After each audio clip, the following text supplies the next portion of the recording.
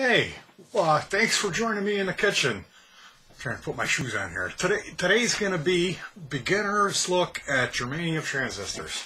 Now, I'm not an expert, I'm not a tech, I'm not a pro, so I want to direct you towards geofex, RG Keen's excellent resource. You type in geofex and then the word germanium into Google. It will take you to a page called Selecting Germanium Transistors for Your Fuzz Face. Also, I believe his name is Miro, the folks at Tagboard Effects. They came up with the layout that I used to build this little test rig. So all proper credit goes where credit... Man, what a disaster. All proper credit goes where credit is due. I don't know what I'm talking about, so please, all you commenters down there, let me know how much of a screwball I am. Thanks, I need that. So what's all the hype about germanium transistors? Well, they stopped making them somewhere, I guess, around the mid-60s, and they sound like the 60s. A germanium fuzz box is going to sound like the Stones, Satisfaction, or In-A-Gadda-Da-Vida. Now, the problem with germanium transistors is they leak. They actually leak the electricity. So if you have 100 germanium transistors, some of them, a small amount, are not going to leak that much and they're going to sound good. The rest of them, not so good. The other issue is temperature. When it gets up past 85 degrees, they start changing in the way that they respond. They don't sound as good. And then when they get up like 95, they just stop working altogether. This is my personal experience with the circuits that I built from using them outside. I know this is what I ran into. So when silicon came along, it was a much more viable alternative, but it sounds different. So there's a lot of information out there about germaniums.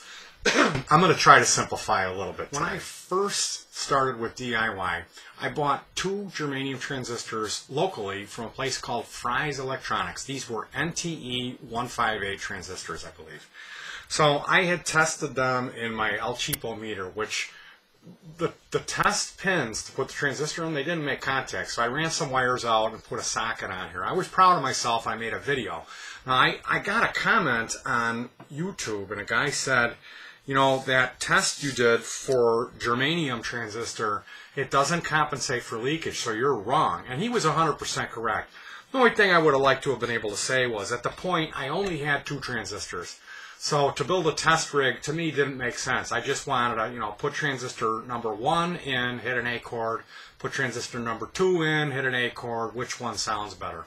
Later on, when I got the proper test rig going, it reflected my theory, which was these transistors were like not even in the ballpark as far as the gain that I needed for this circuit. So you need to figure out which circuit you want to try to build, and that might even be dictated by what transistor is available.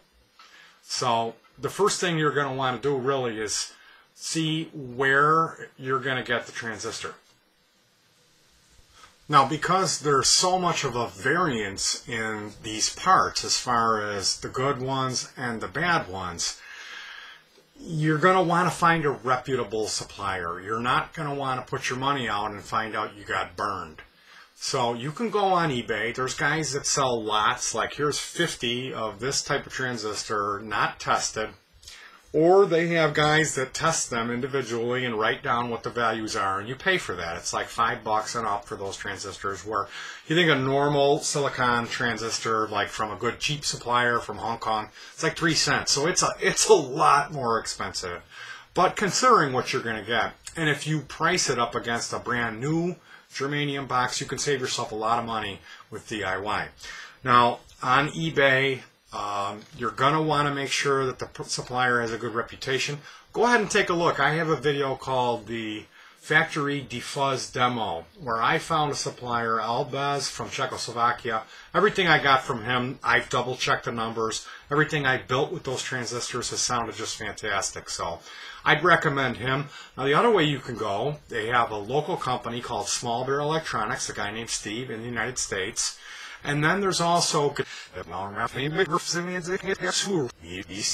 he sells and then the transistors that go with it. They have sets or individual.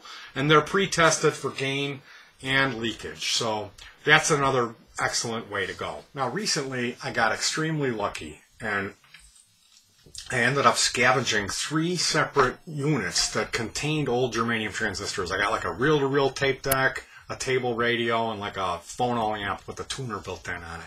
All from Goodwill. Each thing was like $2.99.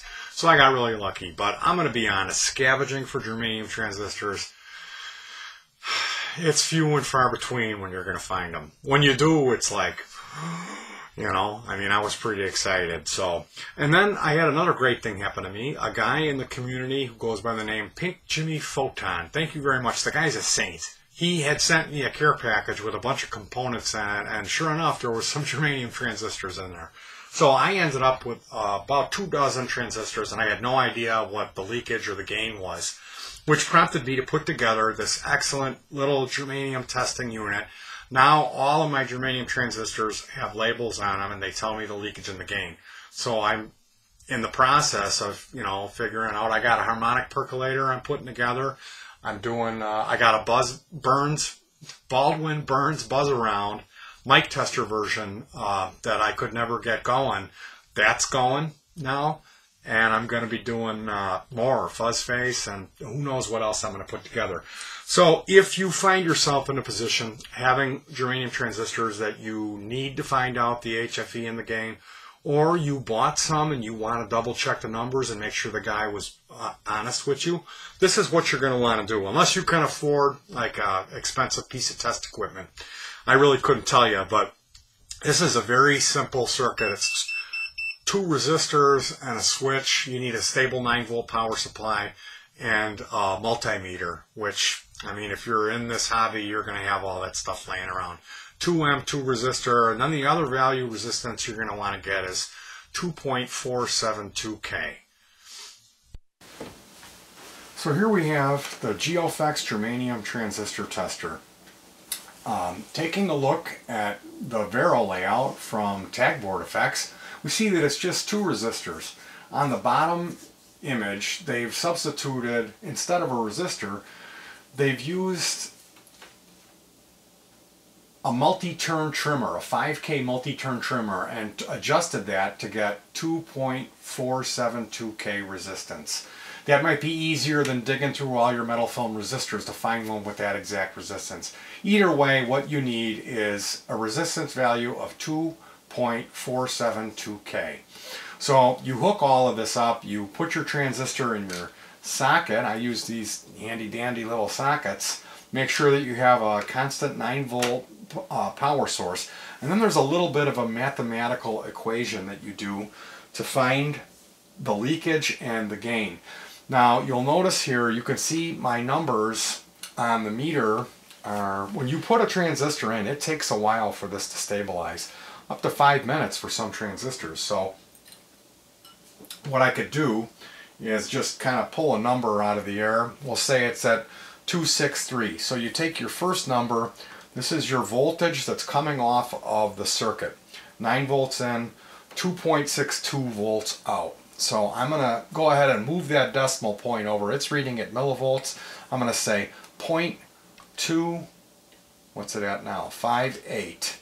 And you divide that number by 2.472. That's the magic number. And that gives me 104. So that is my leakage, 0.104 milliamps.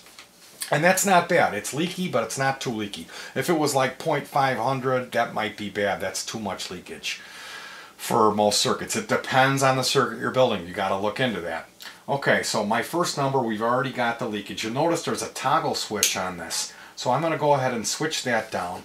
The number I'm getting there is 0.990 volts. I put that in my calculator, hit the switch up, and then I'm getting 0.248. So I'm going to subtract that, 0.248. And I got 0.742. Now that number needs to be multiplied by 100, and that gives me the gain, 74.2. So this transistor has an HFE of 74, and the leakage is 0.104. Now getting back to, and all of this is explained, I'm just trying to demo this real quick.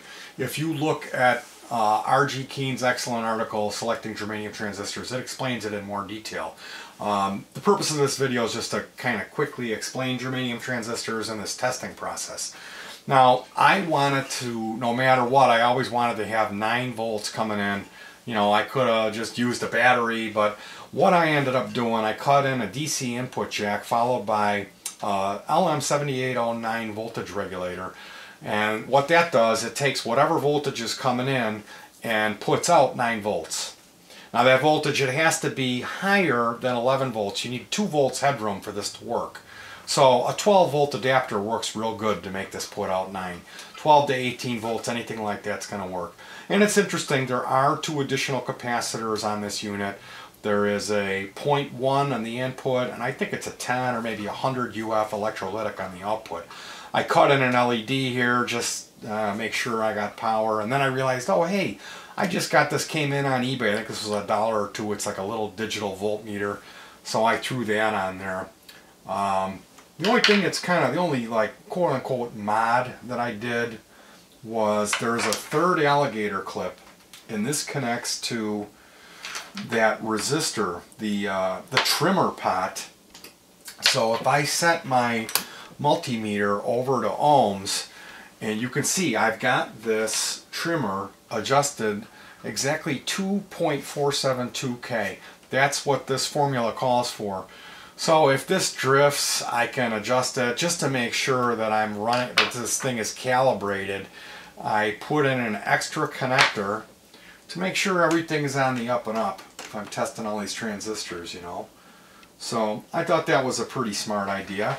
The only other thing that would be kind of interesting, you can pop one of these transistors in here, you can see you got to make sure that the pinout is right. These transistors have 3 legs. So you look it up and it'll show you that kind of a triangular pattern like that, that it would be emitter base collector, you know. You need to know what those pins, what is what as far as EBC. And then this sockets are labeled too. So if you plug it in backwards, it's going to give you a whole different set of numbers. But plugging it in properly, yeah, I did it right. So we start out, it's at 0.555 millivolts, or volts. It would be 555 millivolts. And then that's going to keep going down and down and down. The odd thing with this meter is, depending on where the millivolts are, it moves the decimal point. So you kind of got to be aware of that when you're typing stuff into the calculator. But the only other interesting thing I suppose would be is this transistor here. This is the old $7 El Cheapo meter that has the bad sockets that don't even make contact. I modded this out so it does make contact. It's like an external. I put this on HFE. I pop one of these transistors in here. Let's see, we got 143. It's telling me this HFE level on this transistor is 143. Well, doing the proper test, compensated for leakage, it's actually only 88. So that tells me that, you know, well, it's leaking, so it's not going to be as strong as it normally would because of the leakage, which was 0.197 amps, you know, 197 milliamps. So that makes sense, but it also proves that if you're using one of these to test your HFE for a germanium type transistor, it's going to be way off. So that guy that sent me the message, he was right. And I'm kind of glad that these resources were available to me to go ahead and accurately find out, because it sure is nice to know ahead of time that I've got the correct part for the job and the circuit's going to function exactly how I wanted it to when I get done putting it together. So thank you very much to R.G. Keen and to Miro at Tagboard Effects for all of his excellent Vero layouts. R.G. Keen, his contributions to the community are many. He is like the godfather of this community, and we're blessed to have such wonderful and productive people. So good luck with your germanium experiments. Thank you for all the comments, views, and subs. Should have some really boring, unbelievably long-winded videos coming. So peace, and keep on hacking.